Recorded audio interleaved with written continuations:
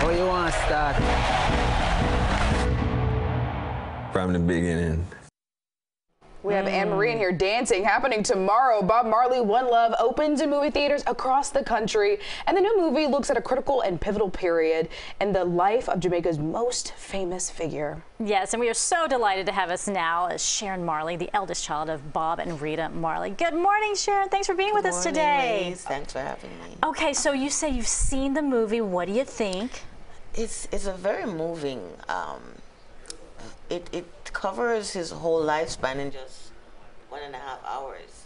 So I think they did a great job into compiling that in such a short time. Yeah.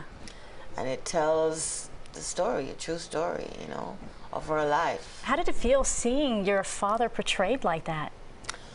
Well, Ben did a fabulous job, and I personally think he has a very good look of Bob, you know? Yes.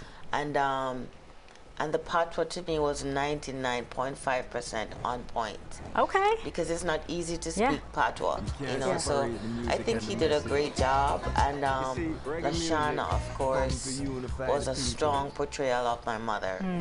So tell us, you know, people know him as icon. You know him as dad. What are people? You said it's pretty accurate too. Yes. But what do you want people to know that's not in that movie about your dad? That he is a loving father, even though there were some points where he played with the children, but he was really a loving father. Strict, you know, but then he would take us to get ice cream after the beating.